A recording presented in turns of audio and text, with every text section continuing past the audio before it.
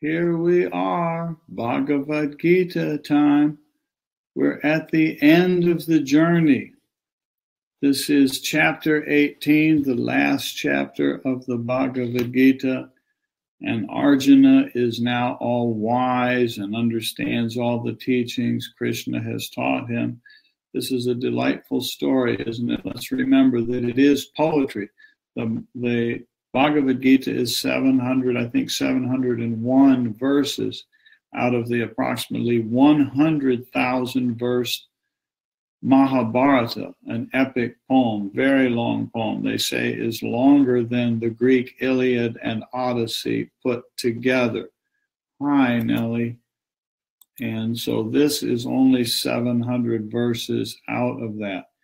And so the rest of the story wraps around the crescendo of these 18 days of the story where Arjuna is on the battlefield of life being taught by Krishna. And so this is a pretty long chapter. We'll just dive in and oh my, hi Adi, what a delight. Nice to see you. We're going to see you in the flesh before too very long. Anyway, so Bhagavad Gita, the chapter on, did I put this here? Let me put this way so you can see it better. How's that? Chapter 18, the wisdom of renunciation and liberation. Arjuna said, O mighty armed one, speaking to Krishna, I wish to know the essence of renunciation and of relinquishing the fruits, O Lord of senses, destroyer of sin. Remember that at the beginning of the journey, Arjuna wanted to run away from life. And he thought what he was doing was renouncing the world. But what he was doing was escapism. And so that all the teachings occurred. And finally, he has some understanding of that. And now he wants to know, what does renunciation really mean? And then Krishna, the blessed Lord, said, the wise have known that abandoning the desire-fulfilling observances is renunciation. The insightful ones say that relinquishing the fruits of all actions is relinquishing. So the renouncing has to do with setting aside the desire fulfillment. And so that applies to everybody. The actions, Swami Rama explains, the actions that are helpful and liberating in the path of spirituality have been described in the previous chapters. Now Arjuna wants to better understand the profound teachings of the path of renunciation, sannyasa, and the path of renouncing the fruits of one's actions, the path of tyaga. Aspirants who renounce the desire for pleasure are called sannyasins, and those who perform their duties skillfully and selflessly, giving up the fruits of their actions, are called karma yogis. Krishna tells Arjuna that there are characteristic differences between renunciates and those who perform actions but renounce the fruits. However, from time immemorial, there have been two paths, the path of renunciation and the path of action. The majority of people, wait a minute, let's see, we got somebody else. No, that was Adi. Thought I saw another. The majority of people in the world follow the path of action. Only the rare and fortunate few walk the path of renunciation. Only those who have already burned their desires for self-enjoyment can walk that path.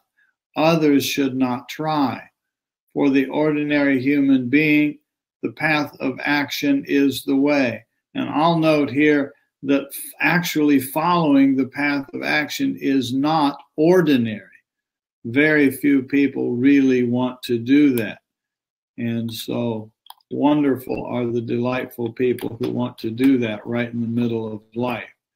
When one studies various commentaries on the Bhagavad Gita, he finds an intellectual tug of war between two groups of commentators, one pulling toward renunciation and the other toward action.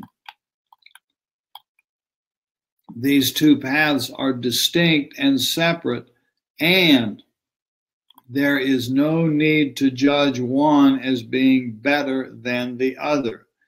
Those who do are prejudiced and act under the influence of their egos.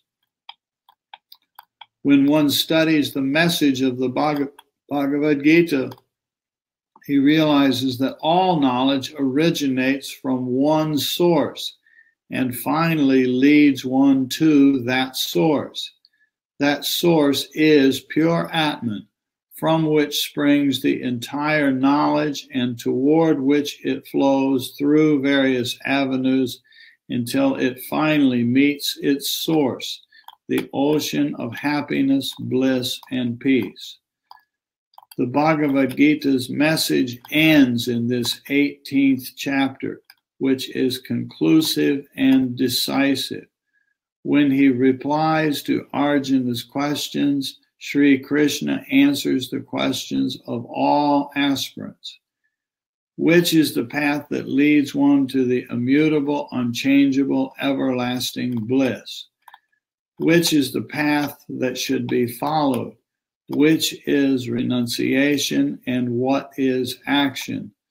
Many commentators have drawn certain conclusions because they themselves lust for the enjoyments of the world, and because they think that since the majority of people of the world follow the path of action, it is superior to the path of renunciation. But to know truth, capital T, truth, one does not need the support of an army of people. Truth can and should be attained in all possible ways. To attain the absolute truth, there are various paths that lead to the same summit. It is of no use to create a war of arguments, attempting to prove one path superior or inferior to another. And note the phrase there, paths that lead to the same summit. Important point, isn't it? In the ancient tradition, the organization of one's life was guided by the thought that one would live for at least 100 years. The first 25 were devoted to school and learning.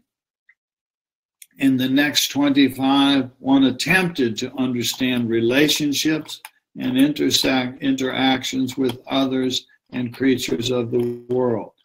The third quarter of one's life was dedicated to understanding the values of life with its currents and cross-currents. The last 25 were devoted to spiritual sadhana alone. One would completely wash off the past. He would renounce and become totally non-attached, dedicating himself to the supreme self alone. These last 25 years were devoted to self-realization. With that systematic way of living, one finally attained the purpose of life.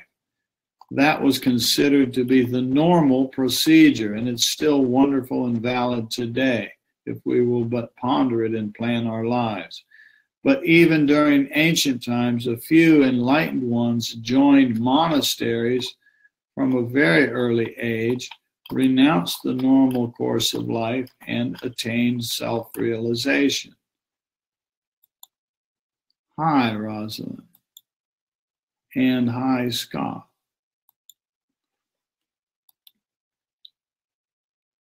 The path of renunciation is meant for only a few, and those who are not prepared should not tread that path. Those who learn to dedicate the fruits of all actions to the Lord and for the well-being of others are on the path. Those who renounce both actions and their fruits also follow the path to self-realization. In the path of renunciation, all actions is renounced. Therefore, the desire to receive the fruits of action is renounced as well. But in the path of action, action is not renounced, only the fruits are surrendered. The question might arise, is it possible for anyone to renounce all actions? This can be answered with another question. When all the actions, desires, and motivations for self-enjoyment are renounced, what is the action to be done, and what is the purpose of doing actions? There remains only one action. And what is the purpose of doing actions? There remains only one action, doing action for the welfare of others. And so in this case, this applies to everybody. That action which is not done for one's own pleasure, but only for the well-being of others, does not have the power of bondage. Therefore, such action is allowed to be done in the path of renunciation. Now, if the person on the path of renunciation is doing that kind of action in the world, and the person in the world is living in that kind of way, how do you tell the difference between the two? I say that just to say that they start to look very similar. And so the idea of there being two paths kind of changes a little bit, doesn't it? They become more and more one and the same. Those who follow the path of action believe that actions such as yajna, which means rituals, charity, and austerities are liberating actions that should be performed. Let's see what else we got here. In a way, the path of renunciation, the path of that actions sound alike so far. This basically, Adi, is what we're heading towards, that they are not so different as they seem. And that actually, different people have different orientations. Some see them as radically different, and never the twain shall meet. But within the perspective of this tradition, they are really not that far apart. Look what happened with Swami Rama. There came a certain point where the boss threw him out of the Himalayas, threw him out of the caves, told him to leave, go to the West and start teaching people. He arranged passage for him to leave India. He was supposed to go down to Haridwar, take a train from Haridwar, go to the airport. It had been arranged for one of the students to provide the money for an airplane ticket. And Swamiji went so far, I don't know if he made it even as far as Delhi. And he turned around and went back to the mountains, went back to the Himalayas and said, I don't want to go. And the boss told all the other Swamis, shun him, ignore him. He's a dead man. He does not exist. And so they did. And he said, I want you to go serve people. There came a point, and elsewhere he said, this is a part of the way this tradition of renunciates operates. They boot you out and they say, go teach. You have to go pass this on to somebody else in the world. Now, my life is nothing like that of Swami Rama. I'm not a Swami Rama. I'm not a Krishna. I'm not a Christ. I'm not a Buddha. I'm just a little guy. But I had it in my mind, wouldn't it be nice if I know when the last 10 years of my life is coming, when I know that the end is coming, I would like to spend the last 10 years living in the Himalayas in a cave. I had that sort of wish. And over years of time, look where I am now. I'm sitting in the middle of a town in America and here. And now we have what Matri likes to call a 5-star cave, because we have a really nice meditation room, and you're going to visit it soon, Adi. Hi, Johnny. And so what happened to my plan? I'm here, I'm out here, and I'm in exactly the right place. The life out here in the world, it's just my life and my version of that. I had something in my mind that I can sort of run away and be 100% live in the cave, renunciate yogi. But it doesn't work out that way. It just doesn't work out that way. So what we start to see, in some sense, the orientation of this tradition, Adi, is, is that they are not really so different after all. And that's the spirit of this journey that we're going through, the orientation. There have been, as Swami Rama pointed out in the introduction of this text, there are thousands of commentaries on the Bhagavad Gita. Most of them are not in English or other European languages, but there's many, many commentaries. So there's different people with different perspective. But the perspective that we're looking at, that is where he's coming from in this tradition in writing this commentary and discussion, is pretty much in alignment with what you said. They are pretty much alike. There's difference, but not so much. You know, we don't have spouses and live in the world and day jobs that pay paychecks. And so when you've heard Matri, sometimes when she complains that she's overworking, she says she wants a raise. And so she'll say, okay, we'll double your salary.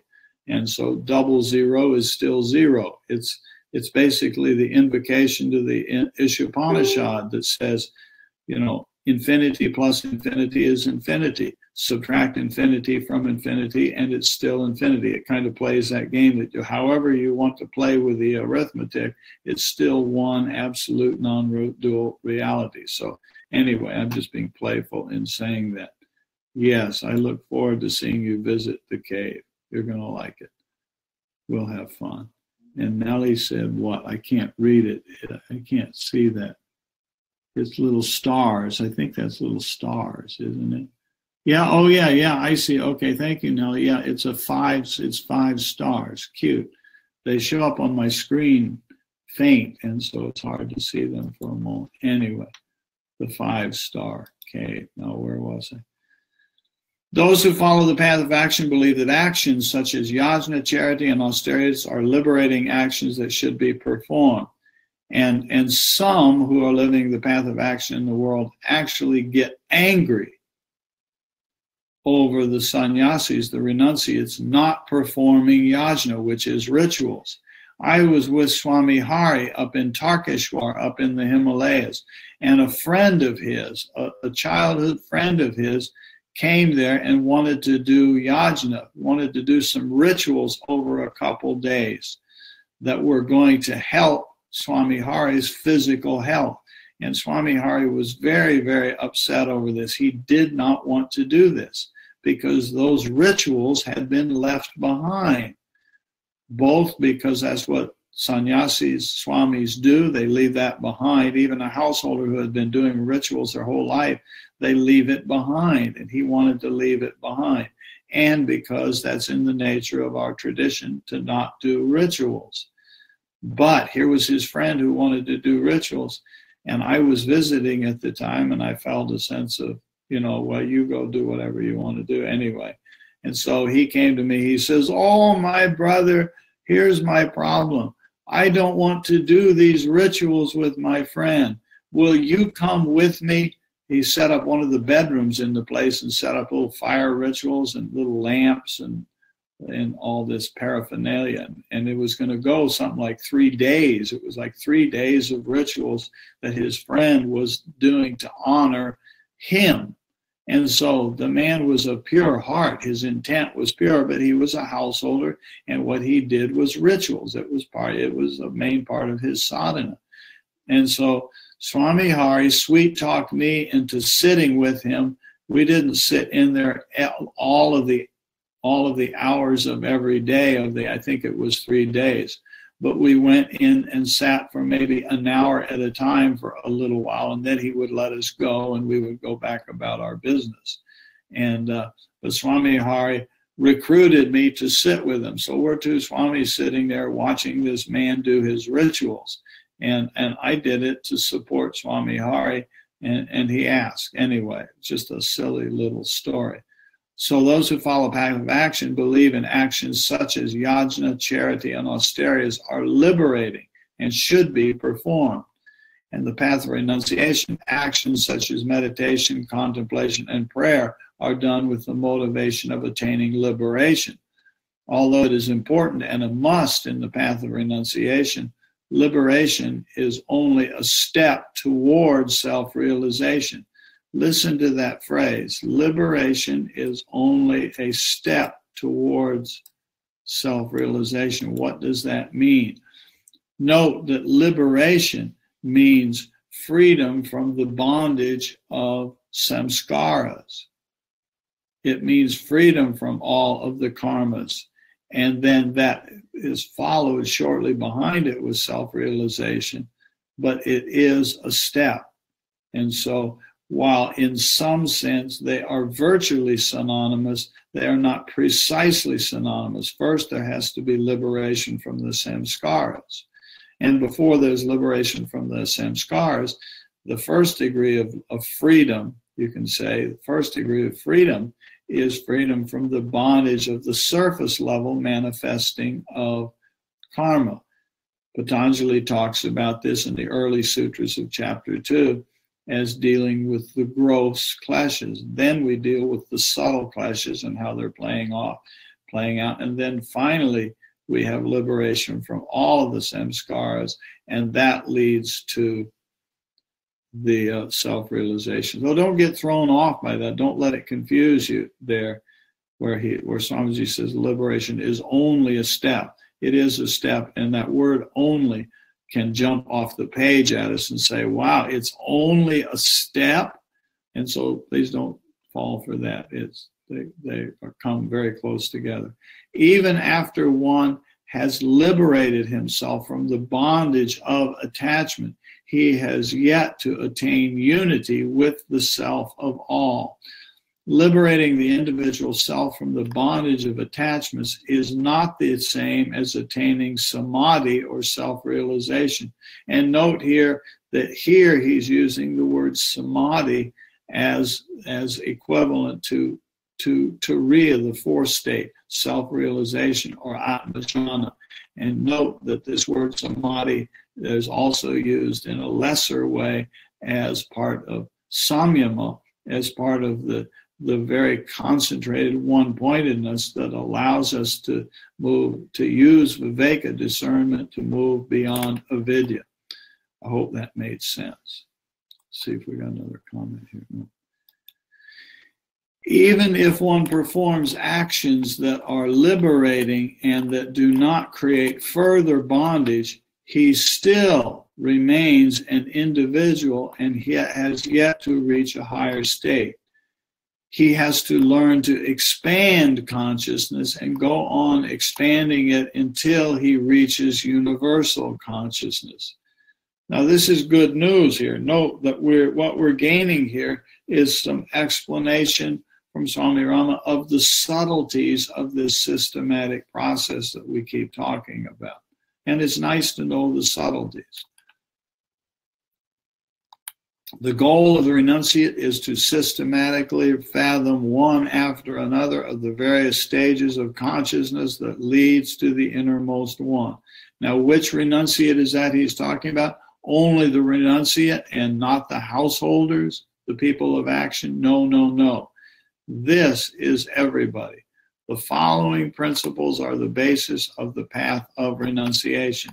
And then just ponder this and you'll see that different people may live this out in different ways. So it's not precisely, don't accidentally throw this into the camp of only being characters that are sitting in caves and places like that. The renunciate directs all his energy toward the attainment of the goal of life, self-realization. He does not waste time and energy pursuing desires based on self-interest. While the person active in the world does not waste time pursuing those desires, rather recognizes this is the Karma Yoga sections that are in the earlier chapters of the Bhagavad Gita that says, what do I do with my desires, my self-interest? I fulfill them in such a way that the fruits of those desires go to other people. There's the principle.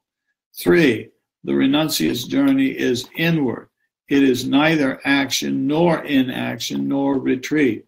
It consists of performing actions mentally and directing the mind and its modification inward rather than toward the external world.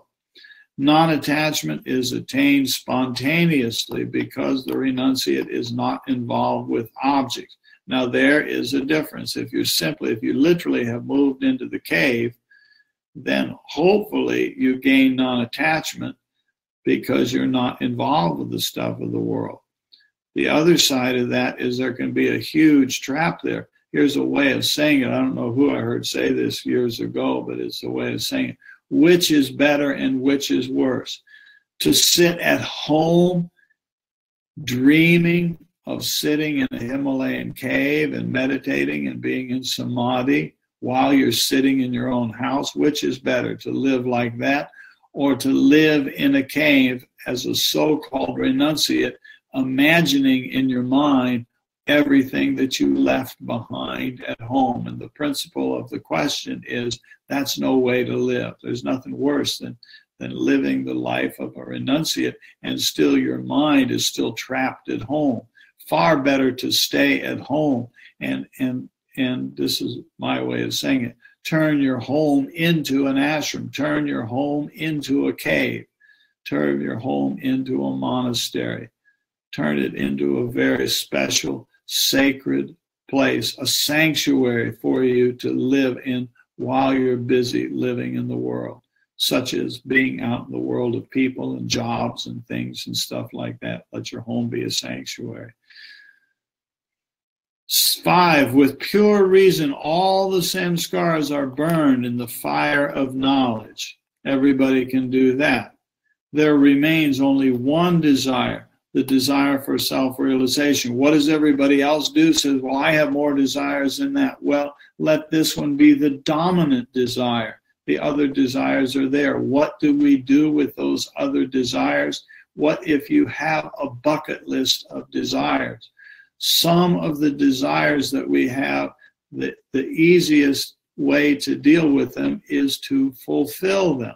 Some of the desires, as long as we fulfill the desire in a way that the fruits go to another person, the fruits are given away, then we get the joy of fulfilling that desire.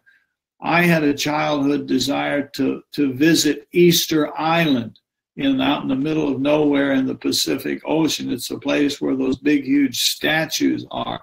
I saw something about that in childhood. I thought that would be neat. I never thought that I would go there. When I finally ended up being able to go there, because I was in Chile with some yogis, 4 of us went together over to Easter Island. And I was sort of escorted over there. But we had, the 4 of us, me and 3 Chilean people, went together, and we had a few days. I think we were there 5 days, and we had a sort of meditation retreat together. We sat for meditation together a couple times a day. We had food together. We went out and looked at statues together. We did all that stuff. I had the pleasure of being able to fulfill a childhood desire that I had thought that I had let go of decades before. I didn't think that I was ever going to show up there, and I was not sitting around for decades daydreaming about Easter Island. It was a deep latent samskara that was still there, and the opportunity came. I don't know why it came. I have the sense that grace of Guru or God or reality or truth or its own desire played itself out, so that I had the good fortune of being there with 3 Chilean yogis, and we had a nice time together. And I like to think that my presence was of some service to them. They enjoyed the trip too. And I got to check it off the bucket list, and I didn't even know that it was actively there. And so we all have this. Non-attachment is attained spontaneously when the renunciate is not involved with objects. They have all been consciously renounced. With pure reasons, all the samskaras are burned internally in the fire of knowledge. We all do that. There remains only one desire, the desire for self-realization. That's the dominant desire. That desire does not motivate one to do actions in the external world, but becomes a means to build determination, willpower, and one-pointedness. Therefore, such desire is an essential means rather than an obstacle on the path. Many desires, most desires are obstacles. That desire is not an obstacle. It's a positive thing that's part of the means. I leave a note here. Expanding consciousness. Can I elaborate on expanding consciousness? In some sense, Adi, not really. Expanding consciousness, when we're one-pointed and we go inward and we leave the world out here, do you not experience some sense of expansion, of bigness, of the moving towards infinity? Even Patanjali mentions this principle in how to do asana. Go read Yoga Sutra's instructions on asana. And how do you get a stable, steady asana? One part of that is loosening of effort to sit still, loosening of effort. And the other is to allow the awareness to have a tendency towards expansion internally. If I close my eyes, am I able to be in some way aware of the whole of planet Earth? I close my eyes are open and I'm in this little bitty room here. I'm in the living room of the ashram and my eyes are open. If I close my eyes, am I able to be aware of a larger space? The space of the whole ashram, the space of the whole city, the space of this whole country. Am I able to be aware to some degree of the expansion of space? Play with it. I think you already know what you're asking about, Adi. So I don't know if that's elaboration, but there's the principle, and it just grows and grows and grows. In the path of renunciation, self-realization alone is the goal. And so is it true with the path of action if we're good yogis, whatever that means, good yogi. And any action that does not become a means is firmly rejected and renounced. There is no half here and half there. Total dedication and devotion are essential limbs for renunciation. This path of the rare few is the highest of all. It is difficult but not impossible. Those who are fully prepared should walk this path of fire and light. They should not listen to the suggestions of those who are not capable of following the path of renunciation. Remember what we were looking at earlier, talking about the 4 stages of life. And the 4th stage of life is sannyas. So for one who's living family life, householder life, life as the path of action in the world, still sitting out there in the future is your, what we commonly call old age. You're going to get old if you don't die. If you don't die early and you have a good longevity. Question, what are you going to do with your retirement years? What are you going to do after you hit 50 or 60 or 70 years of age? What is your life plan of what to do with that? Why not plan it in such a way that those final years, ideally, theoretically, it's the final 25 years. It's the plan. Doesn't mean we achieve it. But if we're looking at the 100-year plan, we say, what am I going to do in years 75 till 100 when I drop the body? That point, I'm going to be a renunciate. I'm going to do everything that's written here. How do I do that? Prepare now. Understand where I'm going. And then at that point, when everybody says that what you ought to be doing is playing bingo or playing cards at the retirement home with your friends and doing that kind of life, you say, no, no, no, I am a yogi. And this is how I'm going to spend the last couple decades of my life. When I have retired from my workaday job in the world, when my children, that I have raised my children and they are off on their own living their lives, I will let them go and let them live their lives. And I will be a renunciate. I will do only sadhana. So it's part of life planning. So are they separate paths? Ultimately, they converge is the idea. Those who are not prepared to become renunciates should not think they cannot realize the self. Here you go, Adi, listen to this. That which is important to understand and attain is the state of non-attachment, without which treading either path, renunciation or action, is meaningless. It is important to do action and duties for the common good and to release oneself from the helpless and inevitable law of karma. Look what the renunciate Swami Rama did in those later years. He set off and said, we should build a hospital for the poor people. The man went off and built a hospital. Go look at that thing today. Look at the seed that he planted there. It's absolutely huge. A couple universities and lots of activity. And he started this in his later years. He started that, and this was a Swami. This is a sadhu. I visited with a man named Deshakendra Swami, Sri Varata Deshakendra Mahaswami Galu. He's the Swami when Swami Rama left the body. The Swami who came from South India to do, I don't know what you call it properly, but in this culture here, we would call it the invocation at the big party, at the Bandara. The guy who came to do that is the head, he's the 24th Swami head of a lineage in South India. And his teachers started in the 1950s, building hospitals and schools and all this. Anyway, this man, the Deshakendra Swamiji, knew Swami Rama very well and tremendously respected him and came as the, whatever you call, keynote speaker when Swami Rama left the body and all that. And what did he do? I spent a month with him down there in his place.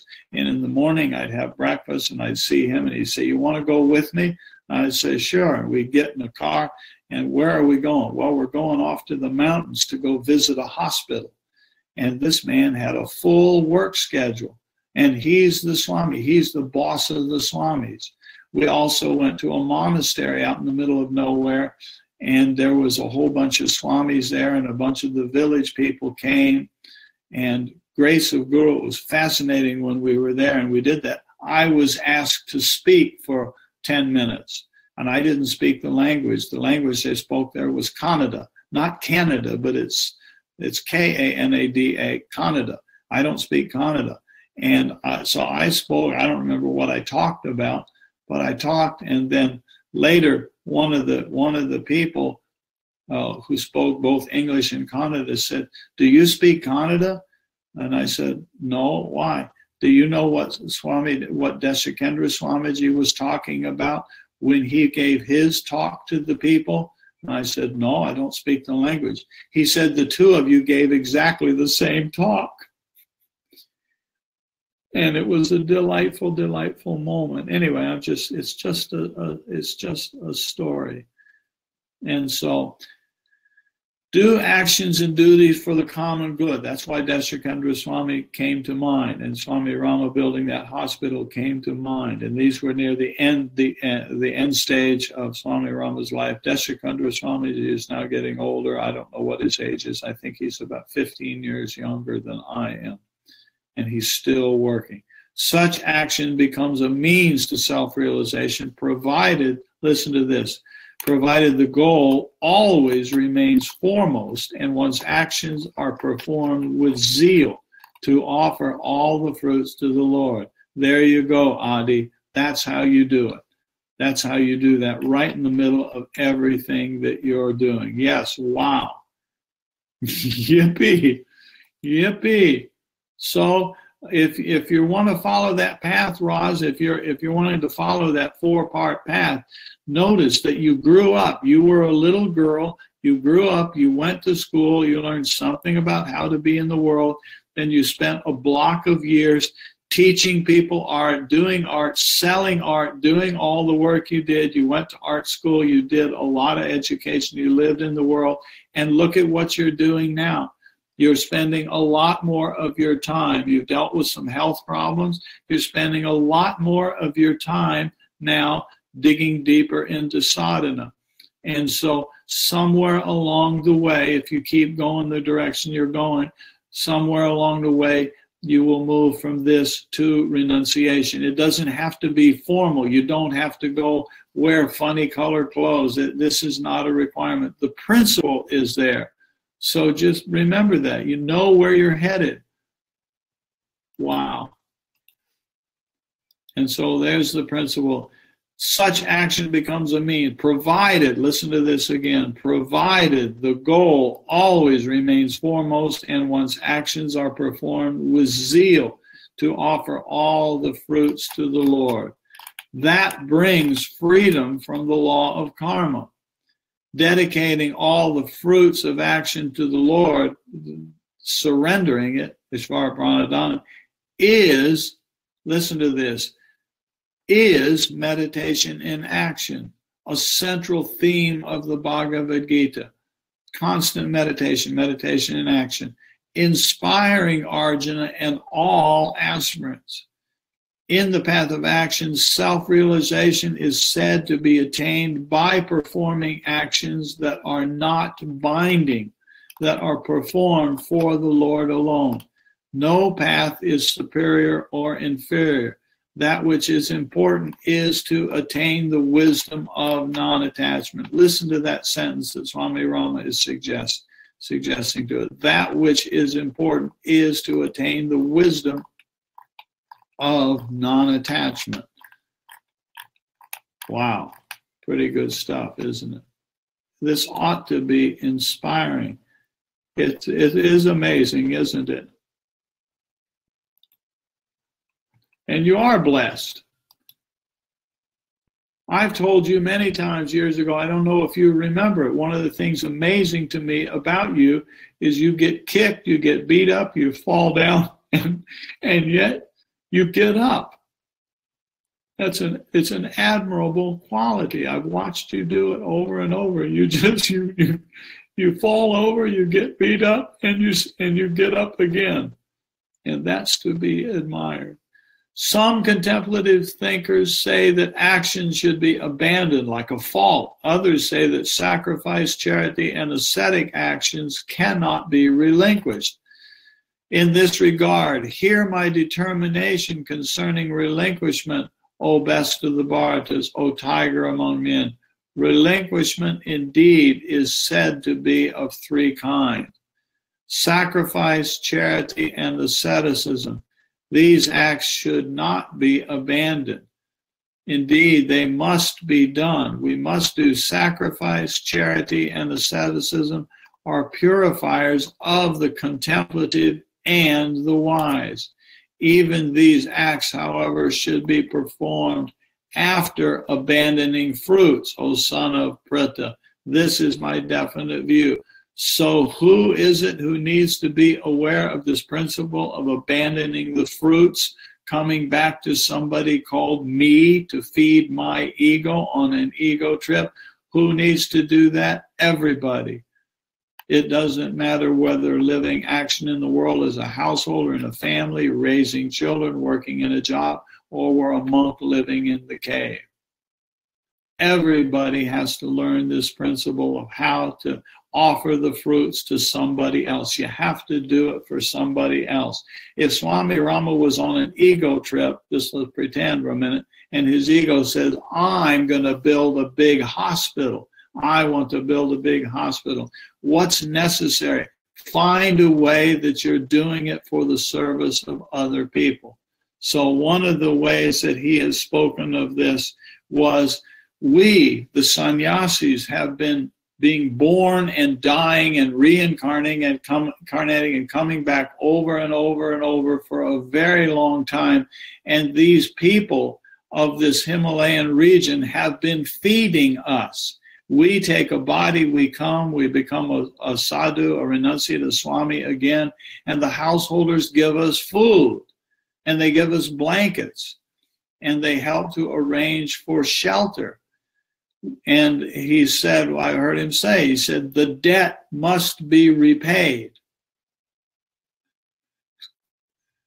And one of his ways of saying that we, the swamis, must repay this debt is to provide medical care for the very people who are feeding the Swamis. There is a Swami, I've forgotten his name now, I used to know him rather well, lives in Gangotri in the high Himalayas. If you look at the story of Living with the Himalayan Masters, there's a story in there of an avalanche, and one of Swami Rama's buddies was caught in an avalanche, and he dashed over to check on him. Well, that Swami was the guru of this man I'm talking about. And when I spent time with him, he told me that Swami Rama came there and told him to set up medical services for people. Now, he was not qualified, he was not a doctor, but he was providing a medical clinic for people. And today, the people at the hospital site in India are just growing and growing and growing and serving more and more of the people living in those villages in the high Himalayas. Anyway, even these acts should be performed after abandoning the fruits. We have to figure out what to do so that whatever work we're doing in the world is benefiting somebody. You have to figure out somebody that you're doing it for. Some learned men say that all actions should be given up because actions lead one to an endless chain of reactions, thus creating a whirlpool for the performer of actions. Once one is caught in that whirlpool, it is difficult to come out of it. There is another group of learned people who believe that good actions should not be abandoned because they need not create bondage. According to them, there are two kinds of works. One leads to bondage and the other does not.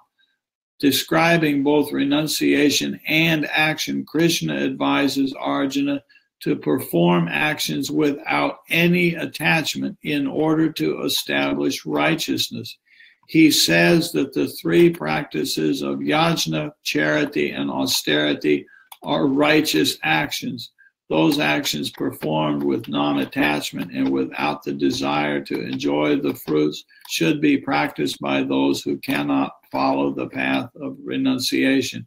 Adi, the comment that you made much earlier that these are starting to sound similar, one way of looking at this story is that Krishna is teaching Arjuna how to do the path of renunciation right in the middle of living an active life. That's really what we're talking about here. And not everybody agrees with that view. That's what this little paragraph from Swami Rama was about. Not everybody agrees with that. But this is what we're looking at, and this is what's being said. How do I follow the path of renunciation right in the middle of activity in life? I asked Swami Rama, he was telling me one day we were walking about the path of renunciation, the path of vairagya and tyaga, renunciation and non-attachment. And he was telling me, Adi, basically what you are asking about, and I was having a little trouble understanding it. And basically the bottom line was, he explained to me, you don't have a wife and family. That's it. That's it. That's the only difference. This was the bottom line that Swami Rama gave to me. And I'm walking with him down to Ganges wearing my funny orange dress and like that. And he was trying to get me to understand this point that you're asking about and that we're looking at in this chapter. And this was his way of explaining it to me. I just don't get that part of life. Otherwise, it's exactly the same. And yet I was a Swami, a renunciate, now on that path. And so we all just have to learn, look at these things, listen to the messages and soak it up over and over and over again and allow yourself to raise the question as Adi did earlier there. They seem, what was the word you used? They seem to be the same or similar or something like that. Now I'm not, let's see if I can find your words back here. Alike, that's the word you use. They seem to be alike. Good, that's what I'm realizing more and more. Wonderful, Adi. I hope everybody's getting that. good and bad, give it up. It's not mine. Remember, Namaha, Om Namah Shivaya, and all the uses of Namaha, Namah. Nothing is mine. It doesn't matter whether living action in the world or we're living as a renunciate. What is mine, M-I-N-E? Nothing. And it's the habit of antakarna, the totality of the makeup called me, that I think this stuff is mine, and it is not. Let's get a little bit more of what Krishna has to say. It is not appropriate to renounce the eternal act. To abandon that out of delusion is said to be tamasic. And this is where Arjuna was in the beginning of this story. Arjuna was influenced by tamas. He was said, I'm going to do renunciation. But that was delusion. If one abandons an act because it is difficult and out of a fear of discomfort to the body, upon committing such rajasic abandonment, one would not gain the result of abandoning. It's rajasic. It's rajasic renunciation. The act that is ever performed because it ought to be done, O Arjuna, giving up attachment as well as the fruit, such attachment, such relinquishment is considered sattvic. I don't know, Rosalind, if you are still doing teaching of art, but I'm going to pretend for a moment that you still have some art students in front of you. I don't know if you do or not, and if you don't, I'm not telling you to go do it. I'm not telling you what to do, but I'm just going to use you, if you don't mind, as a story. If you are still, for those who don't know, Rosalind is a professional fine artist and does some beautiful art. And she gave me a painting lesson one time, one painting lesson. I didn't do very well, I don't think, but it was fun. It was memorable. And so if there's a person in front of you tomorrow and that person's trying to learn art, what do you do with that person in front of you? Do you renounce that action and say, no, I'm sorry, I retired from that today. Yesterday we were going through Bhagavad Gita and I have renounced that and I quit. I'm not doing any more painting. Well, what about that poor student who's trying to learn something from you? Listen to this one here. The act that is ever performed because it ought to be done, O Arjuna. This is Krishna telling Arjuna. If Arjuna was a professional fine artist, he's saying, Arjuna, you're an artist, and here's a student in front of you. It ought to be done. Not because of the fruits, not because of the money, not because of fame or whatever like that. It's because this is what's in front of me to be done. It just ought to be done. Here we are with our little bitty off in the corner of middle of nowhere world with our little bitty ashram. And so we're sitting here doing this today. I'm sitting here with you. Why? And if I do this, if I hang out with you guys like this because I think you're going to give me money or because it's going to make me some sort of famous or some such crap like that, then I am deluded. I've fallen into the trap of tamas and rajas. But if I'm just, there's Adi and there's Rosalind and there's everybody else. And if in my heart, there is simply this awareness of what Krishna is saying right here. He's saying, Arjuna, he's saying, Swami Jay, it just ought to be done. That's the sattvic reason for hanging out here and going through this Bhagavad Gita and Swami Rama's comment. Why? It just ought to be done. And maybe doing this together is a benefit to some of you. And so it ought to be done. Krishna tells, Swami Rama says, further, Krishna tells Arjuna that one should not renounce his duty under the influence of either rajas or tamas. Those who renounce their duties under the spell of confusion, delusion, or disappointment cannot tread the path of renunciation, but descend to the darkness of ignorance. Now, this is not to say that we should not alter what we're doing when it's appropriate. I know, Adi, you've been going through some changes in what you're doing, and And that's going to modify itself over coming years. This is not saying stay stuck exactly in where they were. And I'm saying, Rosalind, I don't know exactly what you're doing with your 24/7 these days. So I don't know if the story, the way I built that, applies or not. It does not say be stuck, but know that what we're doing is we're doing our actions because it's what's in front of me to do, and it just ought to be done. It's the right thing to do, and our own inner wisdom guides us in that. Giving up one's duty in a fit of emotion is tamasic renunciation, which inevitably creates misery. Those who renounce based on such motivation become a burden to themselves, to their nation, and to the whole of mankind.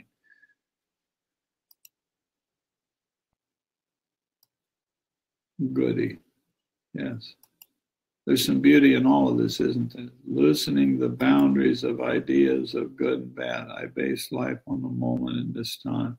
Now is a good time to be, isn't it, Nellie? Yes, indeed. Where was I? They remain dependent on others for their livelihood and become poor examples to others.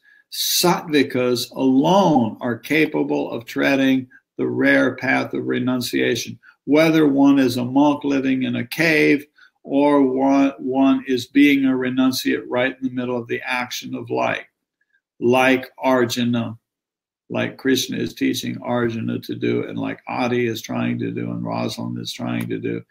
It's all of us. Rajasic and Tamasic people should first learn to practice sattva. They should do their duties and should never, out of disappointment or in a fit of emotion or excitement, think of treading the path of life. Yeah. Oh, the emphasis here is never out of disappointment, which happens. Obstacles in life are coming. There's something crashing right in front of me. There's a problem in life. I'm going to do what Arjuna started doing in the beginning. I'm going to run away and I'm going to follow the path of light. I'm going to go be spiritual. I from time to time will get an email from a person I don't know explaining in great detail with some passion how bad their life is and how abused they have been and how they need to come move in with me because they need to live in an ashram, which basically means I'm going to adopt them. And so we can't run away. That's the bottom line of this. We cannot run away. It's a disaster to run away. Those who are under the sway of Rajas are afraid of afflictions, and their thoughts of losing and not gaining cause them serious pain. It is fear that causes them to give up actions, and we all really need to be aware of this fear phenomenon. It's the fifth klesha, abhinivesha, in Yoga Sutras. It's the first thing that Swami Rama's teacher told him to do when he came to the West. He told him to leave. He said, "What do you want me to do? Teach them our religion?" He said, "No, you foolish boy. First teach them about fear, then teach them about self-realization." It's fear that causes them to give up actions. Don't drop actions out of fear. They search for pleasure by making efforts only to attain their selfish ends. If one renounces the world because of fear or pain, he gives a bad name to the path of fire and knowledge. Tamasic people are known for their inertia and sloth. Their inactivity creates misery for themselves and others. They are not fit for either the path of renunciation or the path of action. They believe in eat, drink, and be merry, and remain unconscious of both the internal and external realities. For escape, they use all sorts of intoxicants. The sattvic aspirants never renounce their essential duties, whether they follow the path of renunciation or the path of action. They work hard, perform their duties skillfully, and even learn to suffer to make others happy. Sattvikas are the rare people who are successful and always have clarity of mind. Rajasikas are confused, and tamasikas are ignorant. Follow the path of sattva. That's the message. Okay, let's pause there, and we'll pick up next time. Okay, this is a deliciously beautiful chapter, this crescendo of chapter 18, but it's kind of long and has some really good stuff in it. And it plays a lot with the theme of the three gunas, which we will get more of when we come back to this, okay? To be continued. To be continued. Thank you all for visiting and playing. And if there's a takeaway out of this part here so far, I think it's in two areas. One is, don't allow yourself to too much fall into the trap of thinking that this stuff goes only for renunciates who are living in caves. It's just simply not true. What is Arjuna learning how to do? He's learning how to be a renunciate right in the middle of action. And that's where the storyline goes. And that applies to all of us. That's, I think, first takeaway. The other takeaway that I hear so far in this is, let us be pretty much constantly aware of the effect of the three gunas, so we can operate better and better from sattva. Okay. Thanks for playing, Johnny. Thank you all for visiting. It's pretty phenomenal stuff, isn't it? Yeah. All righty. To be continued. You see, after all these years, Rosalind, you're still at it. Isn't that amazing? Isn't that amazing? Ponder that. Ponder that. You're still at it. All these decades you've been at this stuff. And there's Roseanne. Hi and bye. I guess you went and picked up child, huh? And got back home. So anyway, you can watch the rerun. The rerun will be up soon. So, okay. See you later. Today is Friday. So tomorrow we will be on here together with you 3 times. And the first 2 of those times, Matri will be with me together. And yes, back home. Back home. Good.